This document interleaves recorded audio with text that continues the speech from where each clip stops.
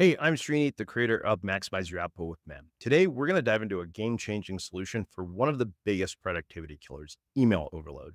If you're like most knowledge workers, you probably spend a significant portion of your day managing emails. In fact, did you know that the average worker spends about 14 days per year just dealing with emails?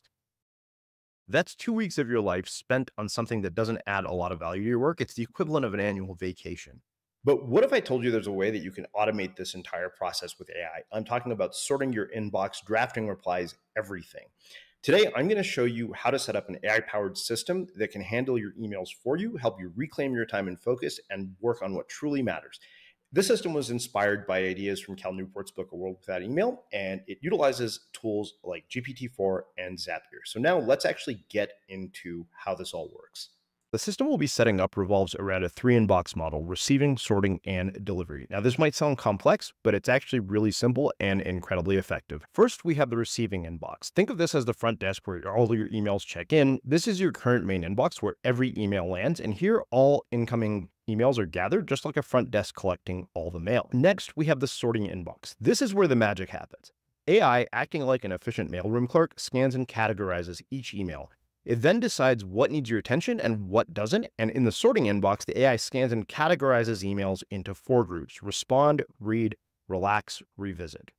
Finally, we have the delivery inbox. This is your new priority inbox, and only the emails that actually require your response or that you want to see will end up here, and all the rest are handled by AI, freeing you up from unnecessary distractions. So only important emails that require your action or attention end up in the delivery inbox, allowing you to focus on what matters most. So now you understood conceptually what this all looks like. Let's actually execute building this thing. So the first thing that you're going to do is you're going to go to what they call the GPT Assistant Playground. You can find this just by doing a search for GPT Assistants. It'll take you to a page, and then you will basically see a link that says the Assistant's Playground. So this is where you're actually going to configure your assistant.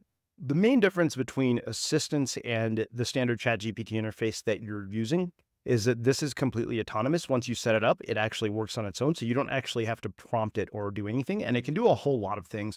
You can actually store files inside of your assistant. So for example, if you have certain links that you want to include, for me, for example, often I will get a request for an interview and people want a link to a calendar. So I made sure that the assistant actually had access to that.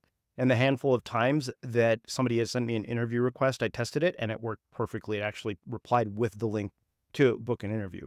So you can see here that your instructions are actually going to be very simple. And the idea here is to make this very simple for one reason. The simpler that you make this, the easier it's going to be for the AI. So you can see here that my instructions are extensive. I basically have revised them a bit so that I don't have to deal with newsletters or other things.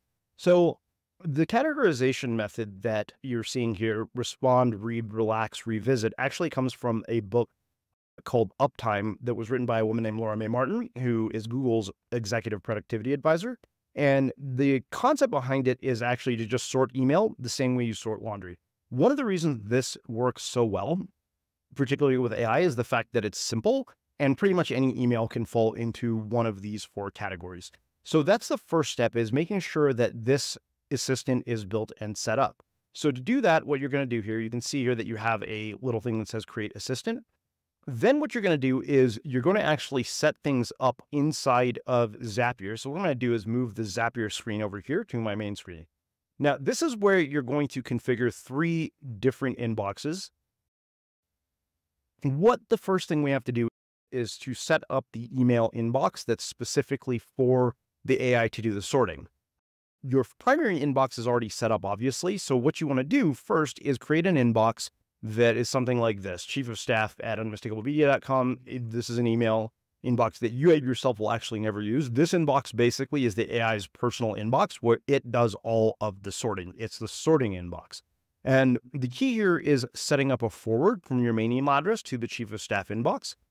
And you can do that in Google if you just go into the Gmail settings. And we'll get into the chief of staff email inbox here in just a second. But then what happens is inside of this inbox, what happens is every email that gets sent to this inbox basically tells the AI assistant. And if we edit the Zap here really quick, you'll be able to see the configuration. So you can see here that when you go here and you select conversation with an assistant as your action or event in Zapier, you then get the ability to select a specific assistant from this dropdown. So you'll go ahead and choose the assistant that you created. That's why you want to name it ideally something that is easy to remember. So that way, when you get to this step right here, it will understand, you'll be able to find it very easily. Now, the key here is to make sure that it only outputs one thing from this first prompt. The reason being that we want to keep this simple. So you can see here, for me, it's just reply, read, relax. Those are the only 3 categories. And then what you're going to do is you're going to run test and see, how it categorizes the different emails. And once it looks at what the email is, you can see here, it'll tell you relax. So that's done. So what we're going to do now is go on to the next step. So this here is really important to make sure that you don't end up with the emails that you don't want to have.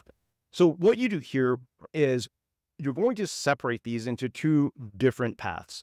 On this path, basically everything here is marked by the AI as respond. That means it requires a response from you. And so those are the more important ones. And so then what you're going to do after you've tagged something or labeled something as respond, you're going to send another conversation to the assistant, and you're going to tell it to draft a reply to the email that was sent, assuming that it's an email that needs a response.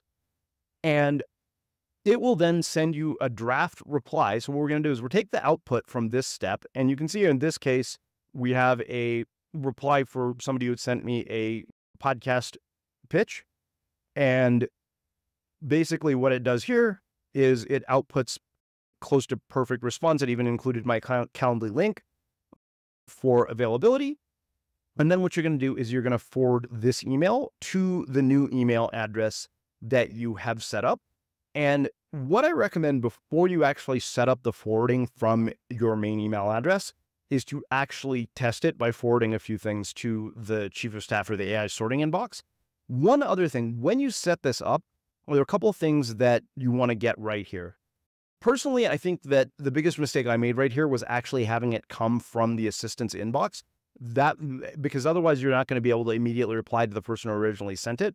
So instead of putting the sender's original email address in the body, what you can do is you can just grab that from the previous step. So if you look here, we can go to custom and we can say, okay, who's the person who sent this? And we can just choose that person who sent it. So in this case, we're going to say who it's from, and then you have a name and you can select that. And then you can decide whether you want it to be HTML or whatever it is and whatever inbox label you want it to have.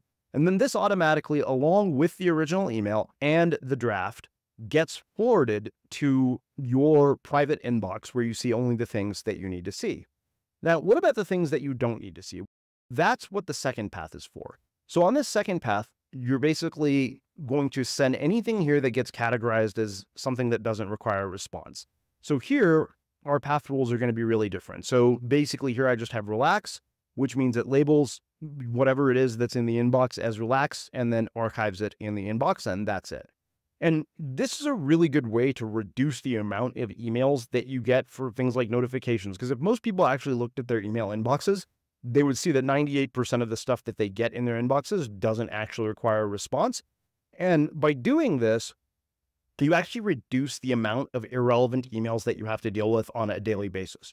So that, in a nutshell, is the basic setup. So there are a couple of things that you can do that will make this more advanced. The first thing you can do here is you can go into this and make these parameters more specific. For example, if you know there are certain people, like a family member or a business partner, somebody who's important, where they are always going to be marked as reply. So for example, I actually told it if any email is marked as a pitch for a podcast guest or interview, categorize it as a reply. So that way it gets sent to me. But you can say, for example, make sure that notes from these senders, like bank charges, whatever, all get sent to the reply inbox or read inbox. And it doesn't have to necessarily do a draft. So basically you can make this as complicated or as simple as you want. But what I recommend for anybody who's trying this for the first time is to keep it really simple, because of the fact that it will make life a little easier. And then as you start to get it fine-tuned, you can actually make it do a lot more things. Like say, okay, I want to basically make sure that you only send me these emails, these senders, and you can keep adding information. Now, the other thing that's cool about this, we mentioned that there are files. You can upload files to the backend. So for example, you can see here, I have different files that are attached to various assistants.